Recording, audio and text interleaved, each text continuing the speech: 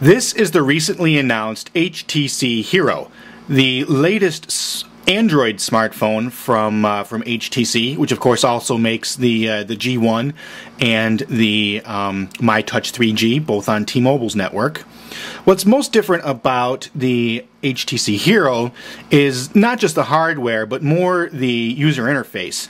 The HTC Hero has HTC's new Sense user interface, which we're going to show you in just a few minutes. But first, let's take a quick spin around the hardware.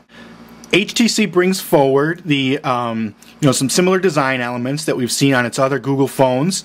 Has the chin that the G1 and My Touch have, although this one's a little bit more pronounced. You can see quite a big angle there. On the front, we've got the usual set of controls. We've got send and end keys. We've got a home and menu button, trackball for navigation, a dedicated search key which fires up Google search, and a back key. On the left, we've got a nicely integrated volume toggle, which feels good, has nice travel and feedback. On the bottom, we've got HTC's mini USB port. Nothing along the right, nor on the top, except for a headphone jack. And on the back, we've got a 5-megapixel camera, but no flash and no vanity mirror. So the hardware is pretty attractive. It feels nice and good, and it has, of course, a large capacitive touchscreen. So the hardware is decent, but what really shines on the HTC Hero, of course, is the user interface. So let's take a look at that. This is the basic home screen for the Sense user interface on Android. You can see how pretty it is. HTC did a really good job developing this user interface, and it looks fantastic on this very nice and sharp screen. Using either the trackball or your finger, you can scroll to access different screens.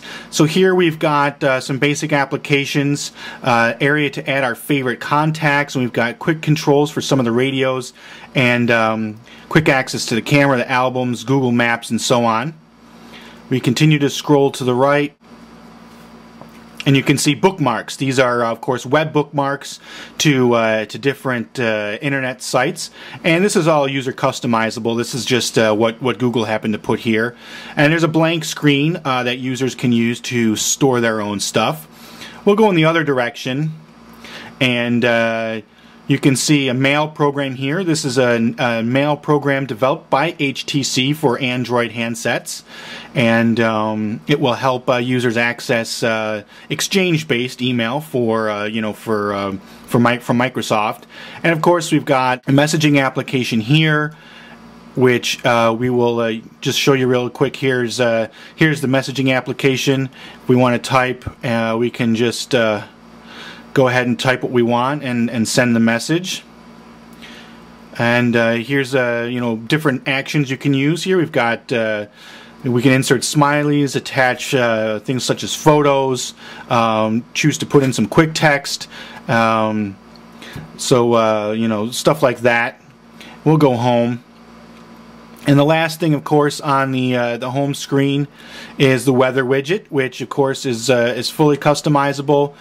We can open this, and over in Barcelona, it's nice and warm. Of course, that's 28 degrees Celsius, and can't say that I wouldn't mind being in Barcelona right now. And of course, they have a whole bunch of other cities that are added here: Rome, Tokyo.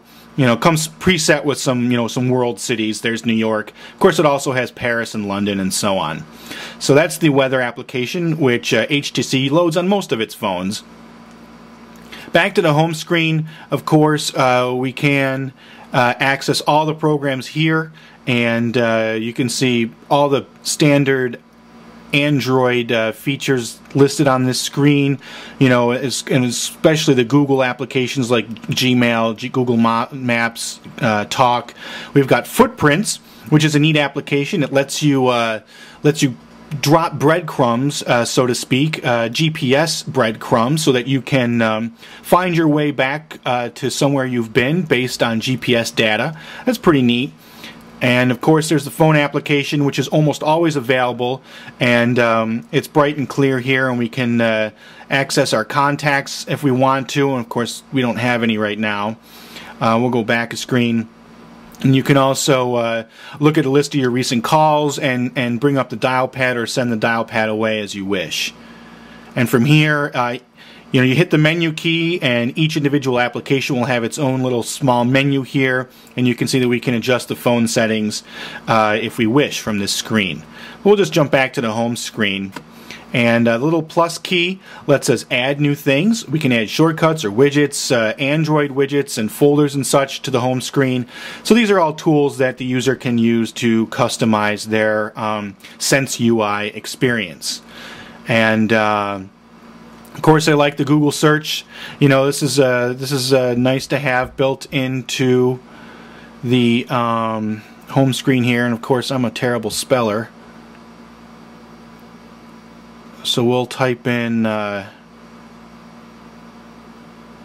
phone scoop.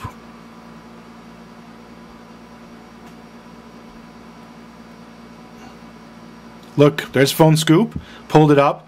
And this is connecting via Wi-Fi. I don't have an active cellular connection. So phone scoop was a nice first entry that it pulled up, and it worked pretty fast to pull up your favorite website about cell phones.